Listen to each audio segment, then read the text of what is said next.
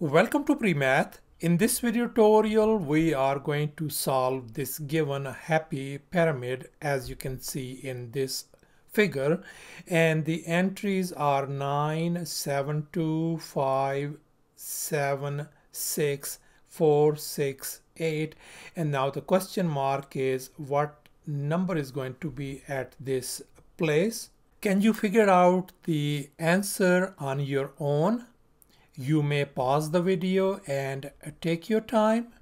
So let's go ahead and get started with the solution. And the very first thing we are going to do is examine this puzzle really carefully and come up with a certain pattern.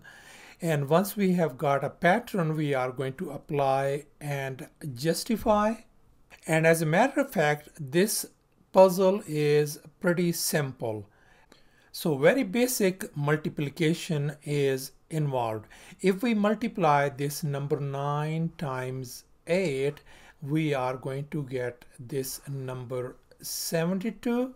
And now likewise, we are going to multiply this 72 times 8 and we are going to get this number 576.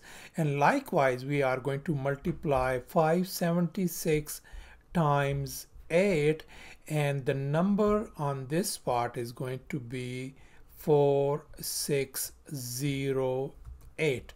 So that means the number is going to show up at this part is going to be 0. So thus our desired answer turns out to be 0. Thanks for watching and please don't forget to subscribe to my channel for more exciting videos. Bye.